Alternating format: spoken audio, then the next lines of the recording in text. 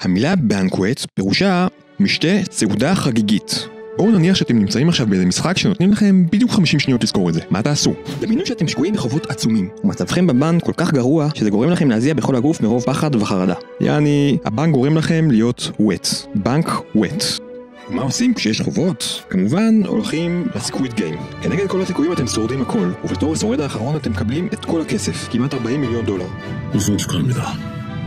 대단한 경기였습니다. מה עכשיו? טוב, ספציפית, סונג גי הונג, או איך שלא קוראים לו, בכלל לא נגע בכסף, וגם צבע את הסרט האדום. אבל אם אתם בערך כל בן אדם אחר בעולם, כנראה שדבר ראשון שתעשו זה איזה בנקווט. משתה כזה גדול ורעבתני. בקיצור, למה בנקווט זה משתה? כי אתם בחובות ובנקווט, הבנק גורם לכם להיות ווט, אז אתם הולכים לסקוויד גיים ומנצחים, ודבר ראשון עושים משתה.